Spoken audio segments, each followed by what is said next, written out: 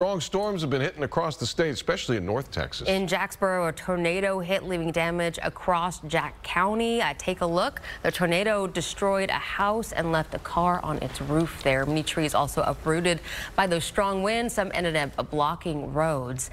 Here's more video of some damage out that way. This is what's left of Jacksboro Elementary. I think we have a picture of that. The roof was caved in from the impact of those strong winds. In other parts, cars are flipped over. People tried picking up what was left of their homes as well.